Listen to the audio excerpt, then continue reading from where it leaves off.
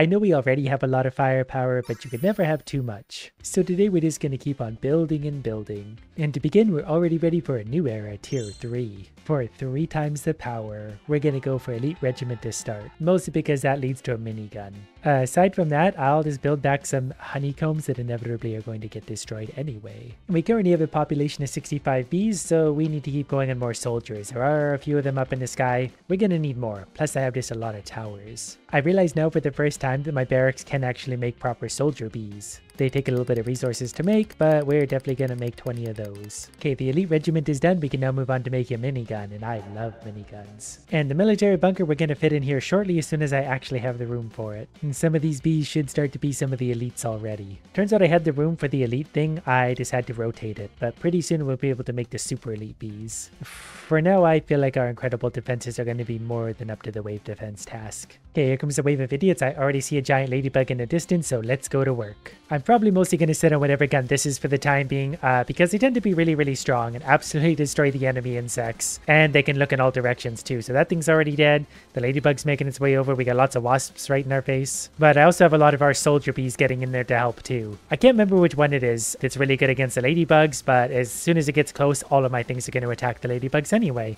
Now we can just down the wasps super easy with this gun. Plus my defender bees are also really strong at this point too, so we've destroyed 1,000 hornets in total by this point. And you can just hear all the guns firing away. It's very much fun to do this. Didn't look the other side, didn't realize how many giant ladybugs we have flying at us, but we took out all the wasps on this side. It was a good distraction on their part. But now they're flying a single ladybug at us, and we have a million different towers, some of which might be pretty damaged by now. The ladybug got as close as that before all of the towers destroyed it. I can't tell if we lost anything yet because the base is getting pretty big, but I'm assuming we're doing well. So these are the 3-star soldier bees. I'm just going to put this up to like 40, 50 for now, and we'll just pump out the big boys. And I'm going to make this a high priority so that we're sure that we're continually making those. So over here, I'm going back to getting some regular bees so they can go out and get us more resources.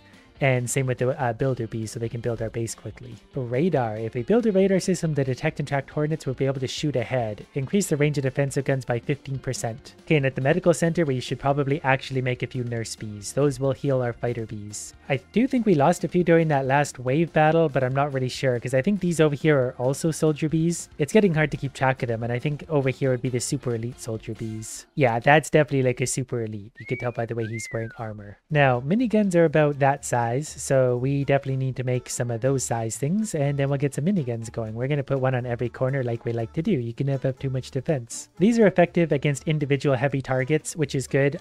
We have a gun for every occasion, like literally we have 10 guns for every occasion already. And I definitely have an adequate army of builders because as I look back around, all of these are just about ready to go already. The radar is already done, so we're going to invest in the Sting missiles next. The radar thing is actually kind of huge. We're going to tuck it up here. Not for any reason other than I don't really bother to plan my base out. I mean, obviously. It is feeling a little cluttered, but at least I know mostly where everything is, and that's all that matters. We have a minigun done already. I didn't even notice. Let's give that a try. Yeah, that's going to work out really well. And the radar thing is being constructed here, so it won't be long till we see some of that. We're definitely getting some soldier bees, some super soldier bees being created, so those will be really good for us as well. We're up to 85 colony. We have 350 of our 500 spaces used. The next wave is about to start. So far we only have one minigun ready to go, but that's okay because I feel like we only need one. Okay, there's a ladybug coming from that side, and I'm sure there's a bunch of other things coming from everywhere, so we're just going to minigun it. There's also some dragonflies coming in. They're a little closer and probably more dangerous to my immediate base. They're really not going to last long once they get close. Oh, they're coming from all sides now. Okay, this is a pretty intense wave. This one's going to be fun. There's a ladybug in the distance. I feel like I don't have to worry about the ladybugs. Like, once they get close, they will be destroyed by my base anyway. I'm just going to fire whatever's closest because it's probably the most danger to my stuff. Oh, those are like super hornets. Okay, that ladybug's getting close. I feel like the ladybugs are very destructive if they do manage to get close, so we're not going to let them do that. I think my minigun is on fire. What else we got? The minigun does do a lot of damage. I can tell once I actually start hitting things like it melts whatever it's shooting at. Definitely didn't have some holes quite this big in our base before, but I'm going to assume those are meant to be there. They make us more aerodynamic. We got a few more miniguns to go, but I feel like our next thing, yeah, it's only going to be 80 seconds. I feel like some of the things we lost in the center were these old outdated towers that do this. They obviously help, but if we lose a few, I don't mind. I won't even replace them. And we can see the nurse bees over here healing up my workers for the first time ever, my soldiers. So my soldiers for the first time are actually getting medical care. I bet they're happy about that. And then my military bunker, my super soldiers, I'm actually going to turn their priority back down again. I think I need those resources going into miniguns. But our sting launcher is also ready to go, so let's see how big that is and where we're going to put it. Okay, this thing is huge, so we're going to tuck it in maybe up here. And I feel a little bit like if I have all these towers, I don't necessarily need as many soldier bees, though we do have quite a lot still. But it's like they say, you can never have too much of a thing. I don't know why I built as much as I did. This thing, big priority. Make this big thing happen. I currently have 47 regular bees, so our resources should be going quick, so we maybe need more builders. Soldiers is only 22 of. And we got the space for our next giant stinger thing. We have a minute and a half till the next wave begins, so we'll see what we manage to get finished before then. And in 40 seconds, we get supersonic projectiles, so that can increase the range of defensive structures by 30%. That's actually huge. These elite bees definitely are a little bit slow to make, but I'm pretty sure they're going to be worth it in the end. We're maybe going to slow down on the regular soldier bees again. Okay, next we're going to go for anti-aircraft system. We got the next wave of idiots coming in very shortly. Oh, but my sting thing is done. Look at the size of that gun. It's colossal. Hopefully it's good. Okay, we're rapid firing at everything. Okay, what do we got for ladybugs? We're gonna see if we can hit one of these. I don't know where the shot goes. It's hard to see. I feel like this is built for big bugs like that though. Maybe I should leave this to better suited things. Yeah, my shots look like they're going way under that, so I'm just going to let the game sort of have that. The AI is better than me at pretty much every aspect of this anyway. We'll sit back and relax and watch the enemies get destroyed. Anytime they get close to my base, they just get absolutely decimated by a billion different things. Especially when they're dumb enough to get close. Once they get to here, they're boned. Okay, that was a direct hit on the ladybug from my big gun. It wrecked that thing. You can hear when that gun goes off and what it hits. It looks like we are a little bit on fire there. And it hit the ladybug. It one-shots ladybugs. And we're about to have 2 of these. And they can hit the ladybug from this far away. There it goes, dead. So we're going to need bigger guns. This is supposed to be hard at this point. I just have my giant cannon launching those things from a mile away. This gun is very, very good. I think I need to combine that with some miniguns. We have a lot of miniguns in progress, but they're certainly taking a minute to build. And we're receiving reports that we're about to be attacked by moths as well. I think I need a few more hardened wax factories. I'm pretty sure I lost a few along the way, you know, due to me being careless and not paying attention to what buildings I had. So we're going to get a few more of those. Hardened wax is good for a lot of different things. And I'm pretty sure that's the biggest thing holding us up right now, because we still only have 1 minigun. But it also said that the moths are really big, so I put my other giant cannon on high priority. Okay, we have a population of 100 now, so our population is still growing. 47 bees, 22 builders, 29 soldiers. Plus, we're about to unlock anti-aircraft system. Launches auto-guided missiles effective against large enemies. Large enemies are really going to start getting it tough. Then bulletproof vest, health of soldier bees increased by 20%.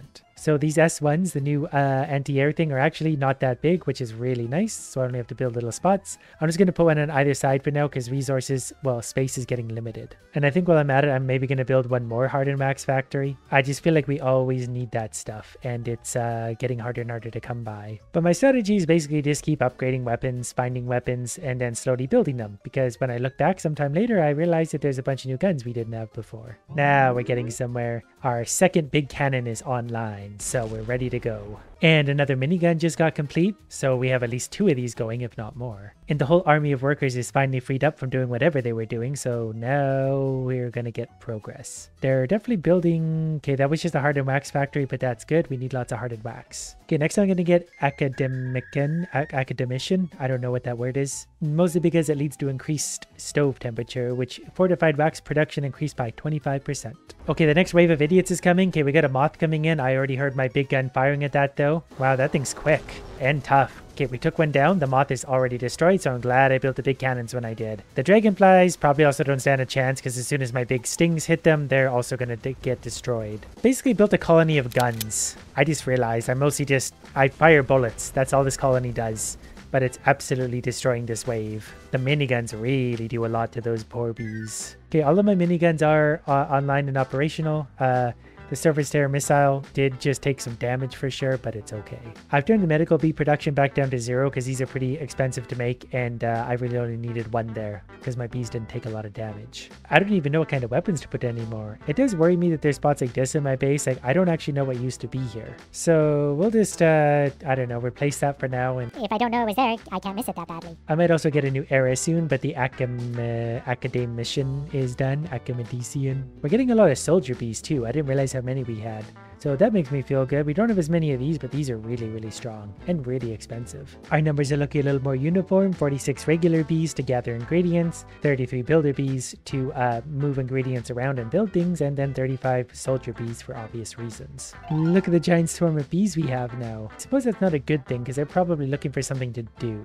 So I'm going to make, I think, the little bit of storage that they need, which is probably this stuff. Okay, the next wave is starting already. We got the surface to air things going off. Not sure what we're being attacked by yet. Okay, whatever it was, we destroyed it in an instant. That's a good sign. Next, I'm going to research Carbon Bucket. Due to lightning of the bucket, the speed of the getter bees is increased by 30%. Apparently we have a choice. I didn't realize this thing at the end. Military ending, peaceful ending, construction ending. Well, we have a military ending. We don't want to do an ending yet. We want more waves and damage. Because I still feel like we need more firepower, I'm going to add another 2 stings to our everything. I'm just assuming that the moths out there are going to be the most dangerous of them. So if I have 4 of these big guns, we'll just destroy the moths before they even be born. Okay, we already finished another sting. That took like 3 seconds to do, so that bodes well for our future. It even says nothing can survive more than a few shots of this sting, so maybe we need more of these. We don't have a ton more room, but we do have some more room. And considering I have a giant army of bees that swarm to whatever I'm building and build it almost immediately, we'd kind of be stupid not to do that. I am also going to go ahead and delete some of the spaces that ended up being not used or perhaps destroyed along the way. That way we just gain a little extra floor space, because if we can get more stings or any cannons in general, we're going to. Okay, I hear the next wave has started. Okay, we already took down that giant moth. Where's the enemies? Okay, we got a dragonfly coming in that side. Okay, here we go. We got a whole bunch of dragonflies coming in this side. They're getting destroyed before they get anywhere close to us, but this is definitely a bigger wave. Lots of different things coming in and blowing up at our base. Ooh, that one actually made it to us. Good. Let's see, it's just, oh, it's like a carpet bomber. Okay, yeah, those are really dangerous. We're going to need more stings to stop those. Aside from that, though, I think we're doing well. The surface to air missiles are also really good for dragonflies. I didn't realize that, but they actually seek them out from a long ways away. And they cleared up some space for me. 1, 2, 3, 4 stings. I think, yeah, we're building a 5th. I think I am going to build a few more of those surface to air missiles because they're good for dragonflies. We need something for every occasion, really. Okay, my 5th sting is done. We might have actually had one blown up along the way. It's hard to say. We got 3 over there, we got 2 over here, so I think we're doing okay with the stings for now. Now we're going to get synthetic materials. The production cost of all resources reduced by 50%, which is huge. I just received an achievement for building a maximum number of honeycombs, so I guess we've done that. I just destroyed my medium-sized barracks because we only need super bees at this point anyway. That's going to free up some room. These guys are the bees of the future. We're definitely starting to collect a lot of high-end things. We got a whole bunch of giant stings. We have surface to air missiles everywhere. And synthetic materials is done, so production costs of all resources 50% cheaper. Now we're going to make ambrosia production speed increase by 25%, and then we're going to get population growth, so egg spawn 50% faster. Because we're doing all this, we're only a third of the way to the bee limit. And my newest giant sting is now done. We have 6 of them in total. So let's see what our giant moths think of that. Okay, we got lots of things firing in lots of directions automated. Okay, this is the moth. Okay, the moth is already down. The moths are very destructive to the base. There's a whole bunch of moths over there, though. We don't really get ladybugs anymore. We do get those, which are pretty annoying, but we take them down quickly. Come on, stings. We need to get these moths. Okay, can we start shooting the moths now? They're going to tear my base in half. Okay, that's a lot of moths right over the base. That's not good. They'll take a lot of damage here, but they're going to do some damage as well. You know what? I think we're okay. I think these giant sting things have a lot of health themselves. They're giant armored cannons after all. My base is definitely holier than it used to be, but I'm okay with that. Now, looking at the numbers, I do think I just lost about 30 tiles off the base, which seems like a lot. It is a lot, but I'm going to put a few miniguns right here around my queen because I'm pretty sure that's always what they're going for, so we need to keep that alive. As time goes on, we're getting less useful base stuff and just more guns. But look how fast we make miniguns now. 10 minutes ago we were struggling to make these. Now they pop up in an instant. Plus we got all these super bees. We have so many of them. I'm also going to increase our damage by 100% real quick. There are some really good high-end upgrades here. Population growth will be next, so we get 50% faster bee spawning. And then 5-year plan, production speed of all factories 25%. The next wave of morons is coming in. The guns can fire from all the way over there. I can't even see those things, but they sure can. And look at all the projectiles we go firing out in all directions. Okay, we took down the moth over there. That thing's absolutely obliterated. I don't know what that is. Some kind of super dragonfly. More super dragonflies. Just a hail of bullets. Still waiting on more moths to show up. They always show up no matter what. But so far, we're absolutely destroying all of them. The game's starting to lag a bit even. I did hear a lot of explosions there. I think my base probably took a little bit of damage, as it often does. But all in all, we're a pretty successful colony somehow. Legendary Commander is almost done, so our B damage goes up 100%. One thing I probably should have built now was a lot of these storage things. That's probably been our biggest holdup resource-wise. But what can you do? I like how there's a nuclear explosion here on the military ending. Boom! I was expecting like a final wave battle, but I like where this is going nonetheless. We have a giant nuclear B-bomb. And it looks like we've detonated it somewhere, or are going to detonate it somewhere. Honey is not waiting. B Island. Hornets time is up. Okay, we dropped a nuclear bomb on the Hornets, as we should do. I really thought there would be like a final wave, but either way we destroyed the Hornets, so we win.